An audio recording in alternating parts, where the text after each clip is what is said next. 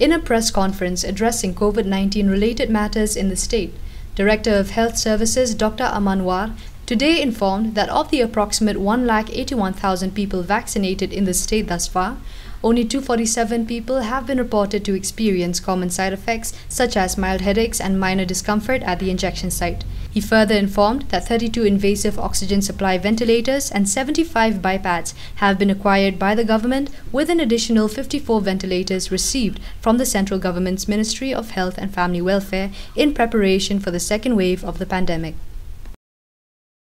Chief Minister Conrad Sangma took to Twitter today, appreciating the central government's move to ensure the availability of the COVID-19 vaccine to all adults above the age of 18 from the 1st of May 2021 across the country. With an aggressive vaccination drive being ramped up following statewide spikes in the COVID-19 caseload, Rajya Sabha MP W.R. Kharlukhi followed suit after several ministers in the state received the COVID-19 vaccine, taking his first dose of Covishield today at Shillong Civil Hospital. Simultaneously, a vaccination drive was also conducted at the Meghalaya Secretariat.